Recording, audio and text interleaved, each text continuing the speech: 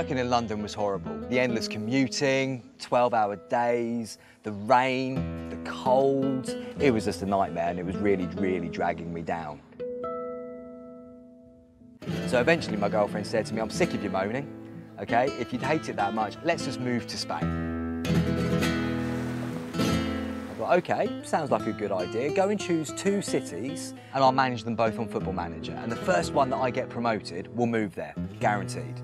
And it turned out to be CD Torrevieja. Starting off in the 4th tier, I managed to get us up into La Liga in 5 seasons. Rafa Gomez was my best player. Playoff final, 1 goal needed, 2 minutes to go. He puts the ball down, top corner. Goal! Rafa Gomez! So it was the middle of winter.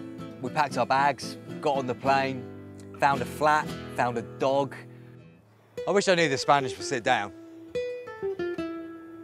So we came to our first game and fell in love with the ground. I mean, look at it, it is absolutely beautiful. We won. I thought we brought the team a little bit of good luck. And I noticed in the matchday programme that the vice president was British, a guy called Jeff. So I found Jeff after the game and said, Jeff, I really want to get involved in the club. I've managed these guys to La Liga and Football Manager. And I'm happy to coach, I'm happy to sell programmes, I'll even clean the toilets if you just let me be involved. He eventually took me quite seriously. And I've wheedled my way in as commercial director of the club. I go out in the local community, trying to get people to come to the games, find new sponsors, raise funds in any way possible, really. I'm even on the board, and it's all because of Football Manager. That's my seat.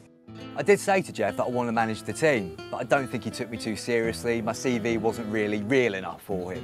But I am a qualified coach, and I have taken these guys to La Liga on Football Manager, so one day, I'll have the job. This is how Jose started, you know.